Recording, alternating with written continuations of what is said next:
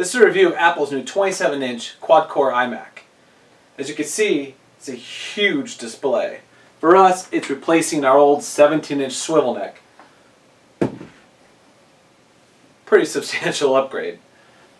This computer I absolutely love. I've been able to spend quite some time with it. But it does have a couple letdowns. So I'll get into some of the really cool features I like, and I'll explain some of the complaints I have. So I thought I'd film a little high-definition demo to show you just how amazing deep, rich colors are and how much textures really show off with this display. Normal high-def TV has 1080 lines of vertical resolution. This TV has 1440 lines. So as you can see, the definition is incredible. Alright, let's talk inputs. Here's an image of the back of the iMac. You got audio input output, 4 USBs, FireWire 800. There's no FireWire 400. I don't get it. I have hard drives. We even use the old iPods from time to time. I can no longer use these with this computer. That bums me out. The video input output, and then the Ethernet, of course. You know, a top-of-line stereo, I expect all the inputs. A top-of-line iMac, I kind of expect all the inputs too, but not a deal breaker. Probably the second most impressive thing to this iMac, other than the big display, of course, is this new wireless mouse and keyboard. Apple has actually made the most intuitive mouse I've ever experienced. Works like a normal mouse. It has a right click and a left click.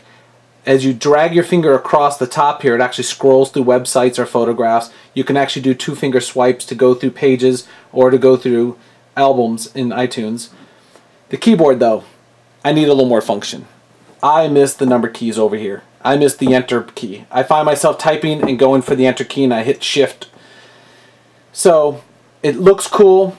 It's got a power button, stores the batteries here, a lot of form. I just wish I had a little more function. So you're probably looking at this new iMac for one of two reasons. Either you love top-of-line items, this is definitely the top-of-line iMac, or you need all that extra processing power. The Apple site does all the benchmarking for you, so if you want to look at the numbers, I actually spent a whole lot of time editing high-def content. I actually did a review for the new MacBook, and I gotta tell you, working on this computer was a breeze compared to working on my MacBook Pro. Now, of course, you're going to buy this quad-core iMac for the processing power and the big display.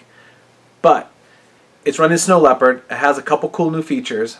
It's a Mac, so it has some great apps. And I was going to show you, one or two other little things that I personally like that maybe a Mac's had for a while. Here's one of my favorite little things. You can actually preview a movie in the thumbnail state. It's actually playing in there. And if you actually open it, there's a new, cleaner QuickTime display.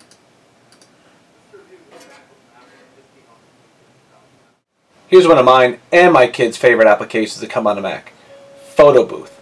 Just go ahead and hit the camera button and it takes 4 pictures.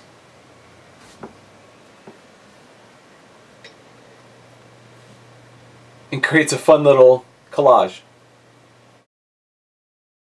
Here's a really great feature you can use for work or play.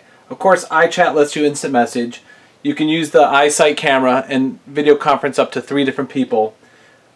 But now you can actually do screen sharing. So from my laptop, I sent an invite to this computer. Once you accept it, it actually takes over the other laptop. So I can go into the other computer and make some changes. I personally don't like it red. I think it ought to be purple. Okay, one more feature, not exactly super new, but Time Machine. So you can see my external hard drives. It actually designated one as the Time Machine hard drive.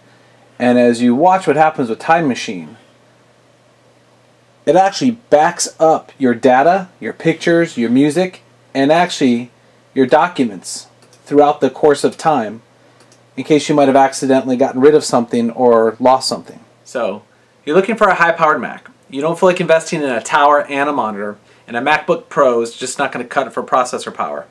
Well, this is your choice.